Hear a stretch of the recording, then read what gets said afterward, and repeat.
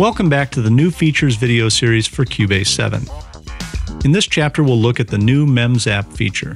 MemZap allows you to teleport through the project. It allows you to jump back and forth between the big picture and the fine details.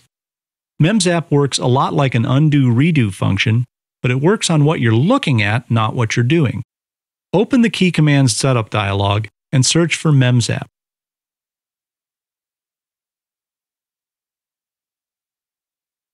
Touch the key you wish to use, then assign it.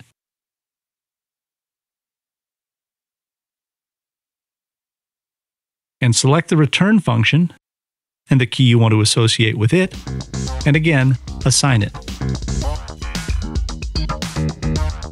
Now you can memorize your position with the touch of a key, then navigate anywhere in the project, and return in the touch of another key.